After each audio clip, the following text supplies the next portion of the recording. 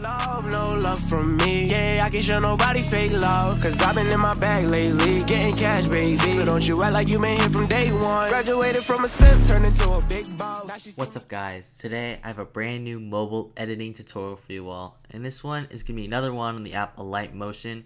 Don't worry, guys, I haven't forgot about this series. I'm still going to have a lot more videos on this app coming out soon. But today, this tutorial is going to be about simple velocity.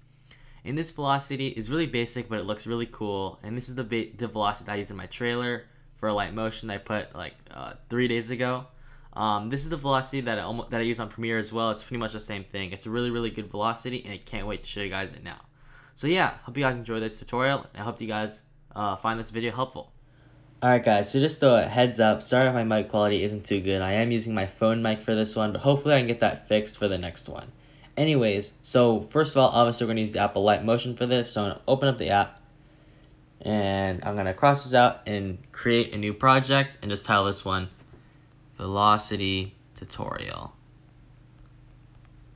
And then it's going to make sure it's 4K resolution and 60 FPS. The background here doesn't really matter, so I'm going to create my project.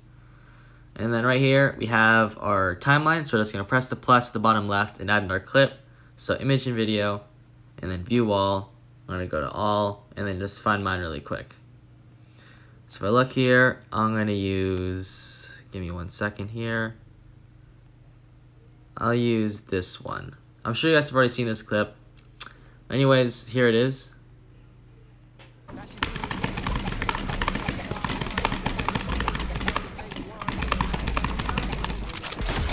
Yeah, not my clip, but a really good clip nonetheless.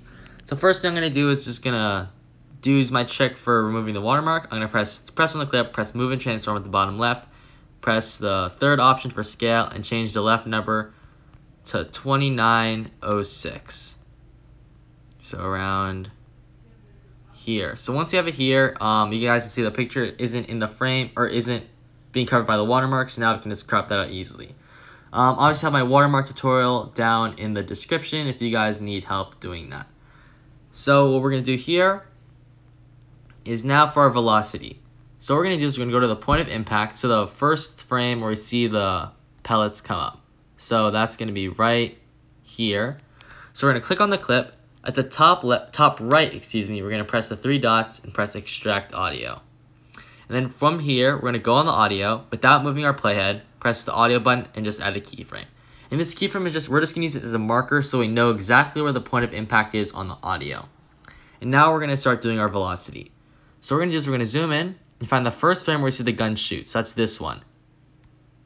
And we're going to go back 2 frames. So 1, 2. Now once you have gone back 2 frames, you're going to split the clip here. Now you have 2 different layers. So here, we're going to go, we're going to find where the damage numbers are fully extended. So it should be around 6 to 7 frames after the kill. But you guys can see the damage number is small here, and then right around here, it's fully extended. So somewhere around here is good. We're going to split the clip again here. And then yeah, so here's our 3 sections we're going to be working with. We're only going to be dealing with these 2 right now though. So for this first section, we're going to click on it. At the left, you can see the time button. We're going to click on that and change this one to 3.0 speed. You guys can change this anywhere between like 2.5 to 3.5 speed, but I prefer like the middle, which is 3.0 speed. We're going to drag this, click and hold this, and just drag it over to the left. So it overlaps by 1 frame. It's like something like that. And then yeah, so we're going to click on the second clip and simply press the audio button and change it to 50% speed or 0.5. Now, it should look something like this. So pretty clean slow-mo, but the thing is audio is not perfectly synced, so we're just simply going to find the point where the pellets first come up, which is going to be right here, this frame. We're just going to simply get the audio and line it up the keyframe up with this. And yeah, now the audio should be synced and we have our velocity. This is a velocity you can add onto every clip and it looks really good. So yeah, hope you guys enjoyed this simple velocity tutorial, and I hope you guys are excited for future Alight Motion tutorials coming soon. Yeah, so hope to see you guys later.